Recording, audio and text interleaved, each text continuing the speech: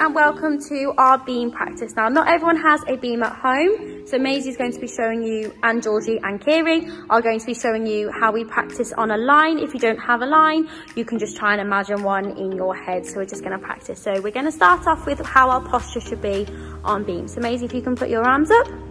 So when we go on beam, we want to have our palms facing the back of the room. So we want to turn our hands, we want to push our shoulders back as far as we can. We want to have our hips tucked underneath and our ribs tucked in, so we can see Maisie's in a lovely straight line. We want really straight legs, so squeezing all of our muscles. And it's very important in gymnastics that we have turned out feet.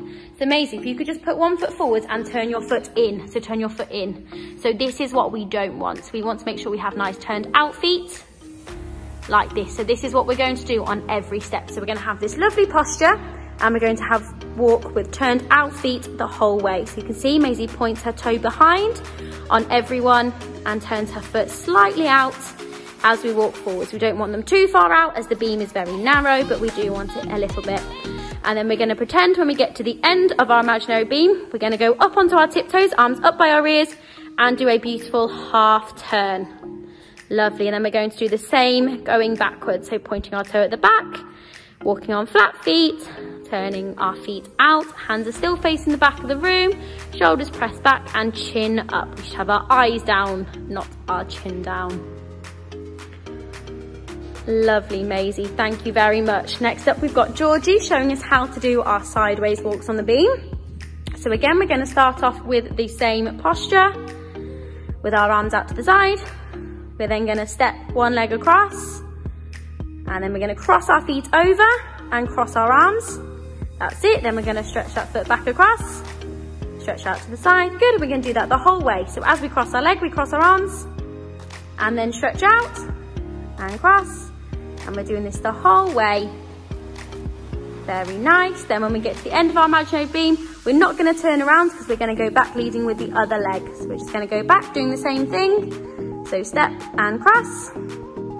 Step and cross. Again, if we have got a line, trying to stay on that line as that is acting as our beam. Very nice, Georgie, well done. Then we're going to have Kiri come and show us how to do our backwards walking. Now, backwards walking on the beam is a little bit tricky, but we use something called toe taps.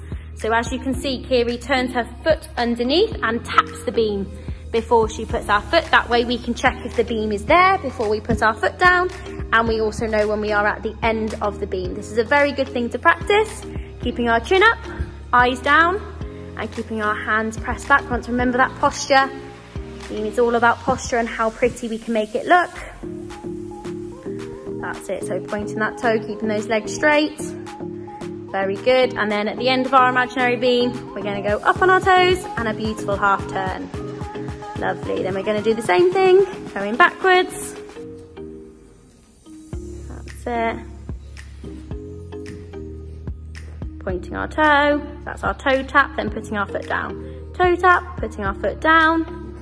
Toe tap, putting our foot down. Lovely, Kiri, thank you. The next thing we're going to be doing is our elephant walks. So this preps us for handstands, cartwheels, forward walkovers, anything really that involves our hands going down on the beam. This is also an excellent way to challenge your balance. It's much harder than it looks. So on this one, we're going to start with our feet together, hands up by our ears. We want to make sure we hide our ears the whole time. So we're going to step forwards with one leg. Then we're going to put our hands down as though they're on the beam with our thumbs together. So we call this butterfly hands. So we're going to have our thumbs together, again, as the beam isn't very wide. Then we're going to try and stand up, still hiding our ears. Very nice, Maisie. And we're going to do this every step of the way. So we're going to be squeezing those knees nice and straight, trying to go all the way down, putting our hands on the beam and standing up again. If you struggle to do this with straight legs, you can do it with bent legs, or just going down as far as you can. And this is what we're going to do the whole way there and the whole way back. You can practice this for as long as you like.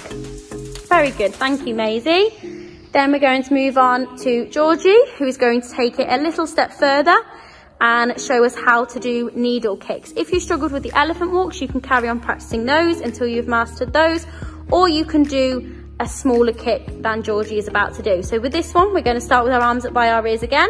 We're We're going to take a step forwards, we're going to put our hands down, and we're going to kick our back leg up. So you can kick it, you can do a little one or you can do a big one, as Georgie showed both. Then we're going to step forwards on the other leg. We have to make sure we practice both legs and do a nice big kick up at the back. Again, our aim is to hit splits, but again, if you're only lifting a little way, that is absolutely fine. One more please, Georgie. So stretching down, kicking that leg up, lovely, and doing a nice finish, beautiful. And Kiri. So Kiri's going to show us how to do kicks on beam. So again, starting with that lovely posture, Kiri's going to kick her leg up to about halfway, then go up on her toe and lift her leg as high as she can. And again, doing this on both legs. So kick and then kick up on the toe. Kick, kick up on the toe. Very good. We want to do this with straight legs. Again, you can just lift as high as you can. If you cannot get that high, that's absolutely fine. The more you practice, the higher you will be able to kick. That's very nice. Thank you, Kiri.